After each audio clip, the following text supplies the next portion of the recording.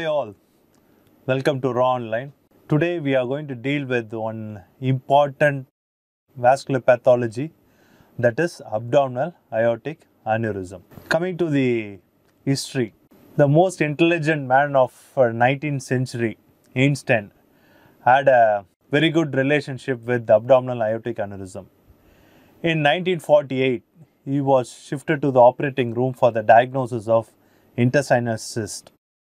When they opened up the abdomen, they were surprised to see abdominal aortic aneurysm instead of a cyst. So what they did is, they wrapped the aneurysm with a cellophane so that the aneurysm doesn't expand. What happened in the next 6 years? Einstein had a lot of abdominal pain after 2 or 3 years post-surgery. Then finally, he died at the age of 76. The cause of death was a burst artery. That is nothing but the aneurysm gave way and ruptured. From Einstein's story, we have 3 major points. First is, ruptured aortic aneurysm is almost always fatal. Next, you can't wrap up an aneurysm. The aneurysm will expand and definitely it will blow out. Third, it is an incidental finding. With this background, let us move into the anatomy of aorta first, then we'll move into abdominal aorta. The aorta originates from the left ventricle as the ascending thoracic aorta. Then it continues as arch of aorta where it gives rise to cerebral vessels. Then continues down as descending thoracic aorta. It pierces the diaphragm and enters as abdominal aorta before bifurcating into iliac artery. This is one of the largest vascular structure in the body, supplying major organs of the thoracic and the abdominal cavity. About 1/3 of the aneurysm arises from the thoracic aorta and 2/3 arises from the abdominal aorta. Of the abdominal aorta, 20% is suprarenal and 80% is infrarenal. Whenever you talk about abdominal aorta, you should look at the vascular structures which comes from the abdominal aorta.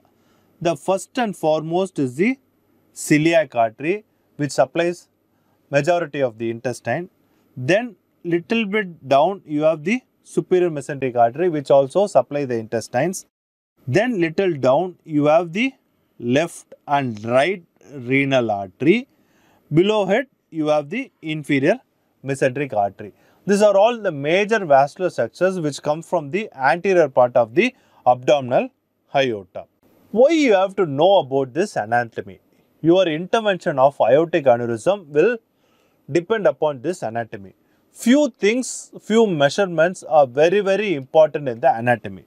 The first and foremost is the distance from the renal artery. Okay. If it is infrarenal, you have to measure the distance from which the aneurysm rises from the renal artery.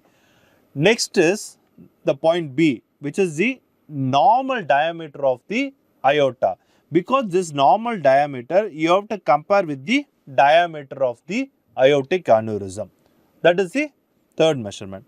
Another important thing is the distance from the iliac artery, whether it is located too superior to the iliac artery.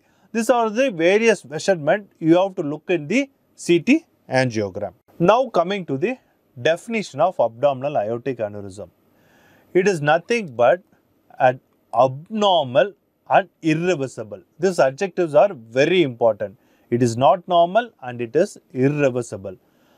Dilatation of the focal area of abdominal aorta to twice the diameter of normal arterial segment. The normal artery, normal aortic diameter is around 2 cm. So aneurysm is invariably between 3.5 to 5 cm. Another important character is it should involve all the 3 layers of aorta, that is intima, media and adventitia. For in pseudoaneurysm, it may involve only one layer, but here all the 3 layers will be involved. Now coming to the classification.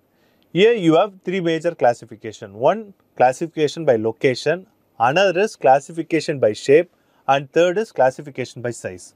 Now classification by location. The first and foremost is called adrenal. Here it is just above the renal artery. This is a left renal, this is a right renal, and it is above the renal artery, which is called adrenal. In other words, it is called suprarenal location. The next one is adjacent to the renal artery, which is called juxtarenal, and if it is below the renal artery, it is called infrarenal. This was the classification of abdominal aortic aneurysm with regard to location. Now coming to shape, it can be fusiform local. This is fusiform diffuse, a diffuse fusiform dilatation of the abdominal aorta, and this is saccular form of abdominal aortic aneurysm, and this is eccentric form of abdominal aortic aneurysm. This is the classification based on shape of abdominal aortic aneurysm.